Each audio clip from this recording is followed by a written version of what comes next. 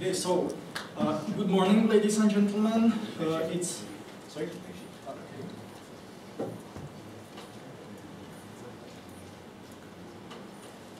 It's a great honor for me to be here, so I'll be a little bit anxious in the beginning.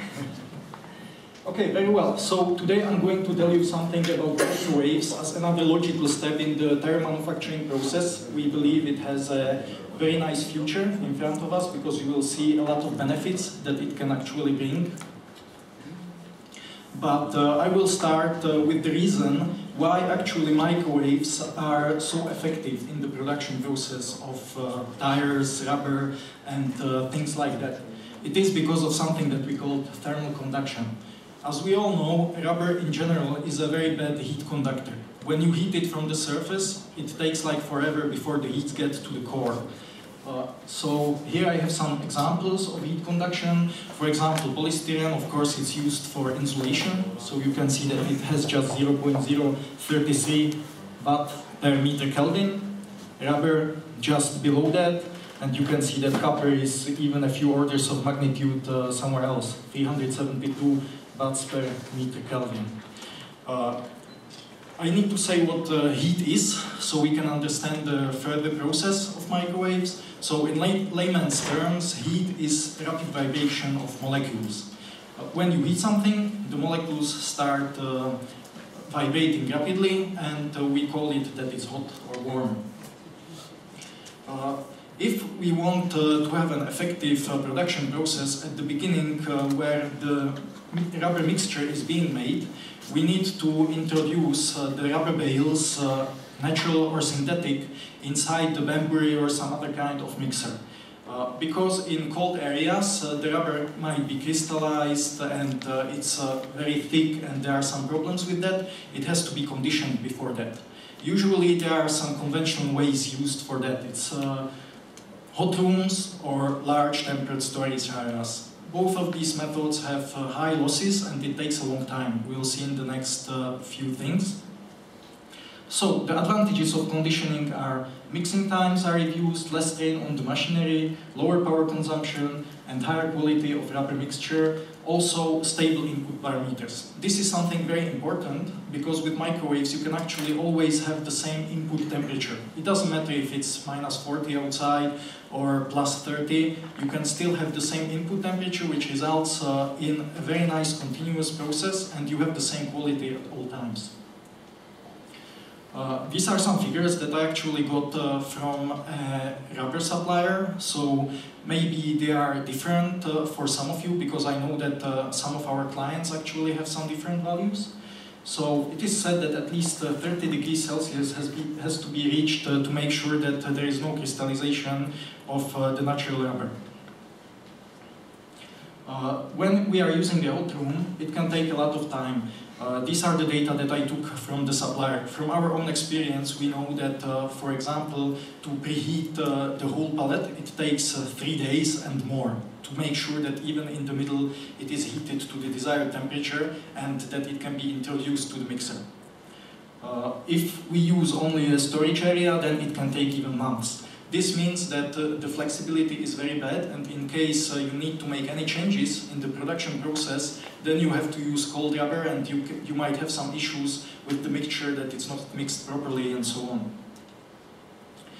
So everyone knows microwave from their home use. If anyone wants to read the full definition, it's here. But again, in layman's term, what we do is, with microwaves, they penetrate the material, and with the frequency they change the alignment of the molecules when they are polar, and then thanks to the friction we actually generate heat.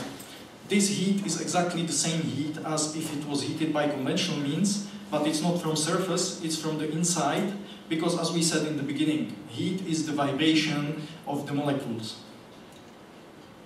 So there are a lot of myths and some ideas about microwave heating, so I'm gonna talk about some of them. For example, a lot of people think that actually it's only water that's heated by microwaves.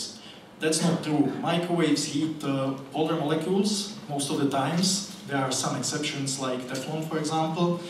But if the molecules are polar, it can be heated. Rubber can be actually heated very well by microwaves. Also, I already said that the heat is the same. Some people are afraid that microwaves are ionizing or that they change the DNA structure or the cellular structure of the material. Actually, they don't. If you heat water, if you heat food, it's the same food and there is no difference as if it was heated by conventional means. It's the same heat at all times, so there is no problem with that. Some people are asking me, for example, when I show you later how we preheat the large rubber bales, if the quality is changed. No, it's not. A lot of people are afraid of metals in the microwaves. Of course, if you don't know how, then it might be a problem. But when you know what you want to achieve with the metals, actually stainless steel works as a mirror for microwaves. So that's why microwaves are usually made from stainless steel from inside. Aluminium is not a problem, so when we use pellets inside the microwave, we use stainless steel or aluminium. And even iron can be used if you know what you want to achieve. We have an application when we have some iron drag inside, which gets heated, and it also generates some heat for the material. A lot of people are afraid of the leakage from the microwaves. The leakage is actually lower from the mobile phones. And if someone is afraid that it might leak, we can put a detector on the wall with a central stop, and there is no problem with that if anything happens. For example, if a person with a forklift breaks the hull of the microwave. So, some basic information. There are two main frequencies. In reality, there are three, but the third one isn't used. It's over 5 gigahertz. So, the 2450 megahertz is the home microwave. 915 is an industrial frequency, but it's used mainly in the United States. Here in Europe, it can be used, but you must make sure it doesn't interfere with the mobile phones and so on, which is very difficult. What we usually talk about, and is very important when heating with microwaves, is the microwave penetration depth. It depends on the dielectric properties of the material, how well the electrons and molecules react. Then used frequency, because the home microwave, the wave has around 12 centimeters, so the penetration doesn't go too deep. The industrial frequency has around 30 centimeters, but as I said, it's used mainly in the United States. Here are some examples of the penetration. For water, it goes just 1.4 to 6 centimeters. It's really very small, so heating water doesn't make much sense if it was in larger quantities. But wood and rubber is something completely different.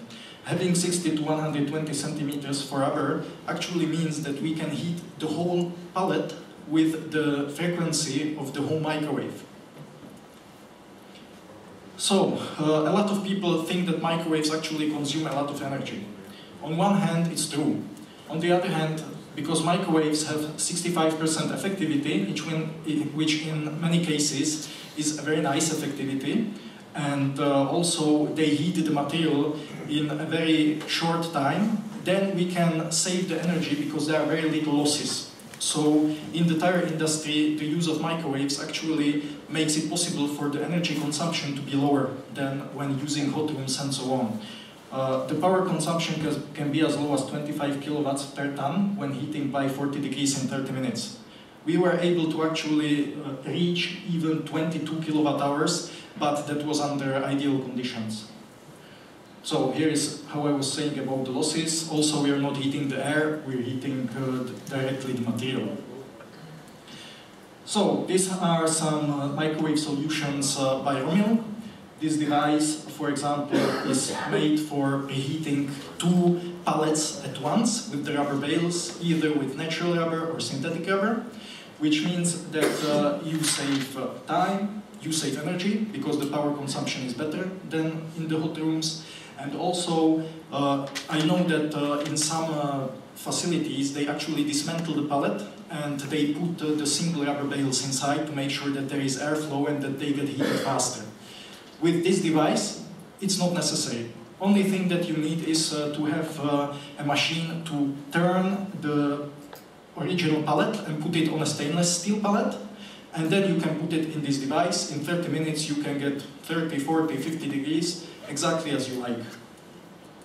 So we have some data. Can I just ask how many minutes I have left? How many minutes I have left? You still have 10 minutes. 10 minutes, okay, very well. Well, so the output temperature usually depends on the requirements of the client. Some people prefer only 30 degrees, some people want to get higher. Every degree counts. It makes the process better later. But when you have it too high, during winter you will have a large power consumption because you have to go from temperatures below zero. So our current client usually uses around 40 degrees Celsius as the best compromise. The temperature can be even below zero, minus 20, minus 30. It doesn't matter for the microwaves in this case because they are able to make the molecules vibrate even from these temperatures. So the lower the temperature, the more effective actually microwaves will be when compared to the conventional heating methods. The process can last from 30 to 60 minutes. The 60 minutes I just wrote because when we go from really low temperatures, of course, it takes longer because the power is given of the device. The device that you saw, this one, it has 2.5 tons, 2,500 kilograms, can be put in one batch, it's 2 pallets. The homogeneity is plus minus 5 across the whole pallet, in the middle, on the sides, everywhere. Actually, with microwaves, the core is warmer than the surface because the surface is cooled by the surrounding air. The core, it's insulated by the surrounding rubber, so it stays warmer. Here is again the power consumption. The daily output of that device is around 80 tons of preheated natural or synthetic rubber. In this case, you can have perfect flexibility. Our clients use it as a continuous process. You don't have to have tempered storage areas. It doesn't matter if you keep the rubber outside. Anytime you need it, you just put it through the device and you have nice and warm rubber to be used in the mixer. Yeah, so this is the very important thing again. When you use microwaves, anytime during the year, you can have the exactly same input temperature of the raw materials, which makes it very easy to control the quality. This is a graph just to show how much is it faster. If the graph was larger, then you see that the whole process is so short. So it's here, but I don't think this graph is so important. If anyone wants to see it at the end, I'll write the stand number so you can give us a visit. Okay, so that was the preheating of raw materials. The raw materials technology is finished and we know that it's perfectly working. So right now it's already been placed in some manufacturing plants and we are looking for new potential clients.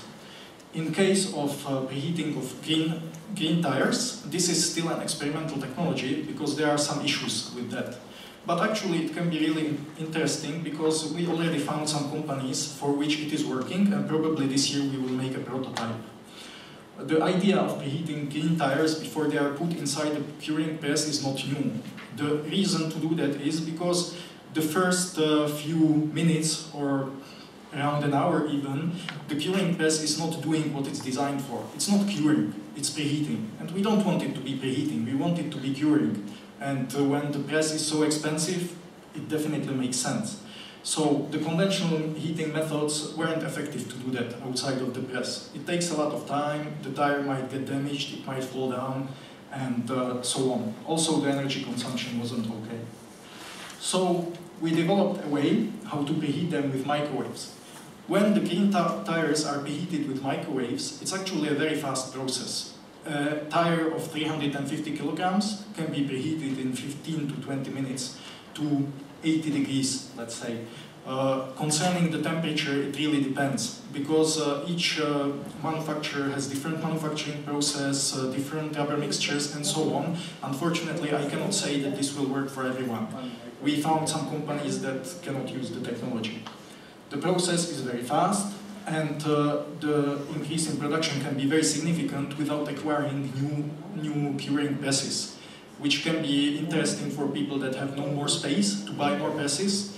Not to mention, curing press starts, at least I was told, I'm not sure that it's everywhere, it starts at $1 million. A microwave, it's actually a little bit cheaper, and it can service more presses at once. So you can increase the throughput of your current presses with much lower price. So here are some data. The output temperature can be from 60 to 100, sometimes even more degrees. It depends on the material. because there are some issues. I will be talking about them in the next slide. So the preheating time can start from 3 minutes. It's really fast. If you have a smaller tire, you can preheat it in 3 minutes. I am talking mainly about OTR tires. The passenger tires, they are already cured in such a short time that it doesn't make sense, because we would lose a lot of time with handling. But the larger the tire, the higher the benefits actually we have. Okay, so this is again a graph. You can see it at the stand if you like. There are some, how much time we can shorten and how much faster it actually is when compared to the conventional means. Yes, as I was saying, there are some issues with preheating the green tires. We are working on them. Unfortunately, some of them probably will not be overcome because of the physical properties and so on. So some tires are better for preheating than others. For example, we have the experience that if the rubber thread is extruded as a whole, then it can be preheated much better than if it's many thin layers winded on each other. Sometimes there can be problems with bubbles, as some chemicals, water vapor and so on is escaping from the rubber mixture. In the press, there is no problem with that, there is high pressure. But when we preheat it outside of the press, bubbles can start forming, and if they are large, then the tire cannot be, the press will not repair this thing. Again, a lot of people are asking about the beads, the cords and so on. The beads don't have to be a problem. In many cases there is no problem with that. In some cases, unfortunately, a high intensity field appears between the beads, and it can really overheat the rubber and it can degrade it. But it's only for some manufacturers, so everything has to be tested. Also, the side walls can get overheated, but again, it depends. For some manufacturers, they have to be covered. For some, it's not necessary. So, these are the frequent concerns when it comes to microwaves, the metals, cords and beads. Usually it's not a problem, even the cords, because they're stainless steel, and stainless steel works as a mirror for microwaves, which means it's not heated, so the rubber would be degraded or it would be damaged. But it means that a small space next to the stainless steel is not heated. But that's not a problem in the really large tires, because then the rest of the heat is actually heated by conduction. So this is the same thing when we have a really large tire. Of course, the penetration depth can be lower than the tire, but it will still be much faster than if you heat it by conventional means. You heat the first, let's say 10-15 centimeters of the thread, and the rest will be heated by conduction or convection. Homogeneity. A lot of people are afraid that it won't be homogeneous. There are many ways to do that in a microwave. The first is the design. We have the microwave is designed in such a way that the field can be controlled and that the microwaves are emitted directly inside the material. Then we have special positioning of the magnetrons, not to mention the software that makes sure that each magnetron is on only when it's needed. We also have some dynamic temperature measurements and so on. So we are able to get the same homogeneity as with the raw materials, which means plus minus 5 degrees Celsius across the whole tire. Again, microwave leakage. If anyone is afraid of that, we have sensors that can be placed around the microwave, which shuts it down if anything happens. We can also build a net around the microwave, which also makes it possible that the microwaves stay inside this cage. Risk of fire, a very big issue. That's why we have sophisticated fire protection systems inside to make sure nothing happens. The risk of fire is not that high, but because you never know if in the natural rubber or somewhere someone doesn't forget a nail, a piece of knife or stuff like that, because unfortunately since it's brought from Malaysia and the people, or not Malaysia, I mean the people that make the rubber, the workers, they don't usually care. So a lot of things can be left inside. So I hope I have some time for questions. Okay, if you don't have any questions now, I'll be very happy to meet you at our stand, 7016. can see, you will find it definitely. And we can discuss if anything is interesting for you. Thank you. Thank you very much.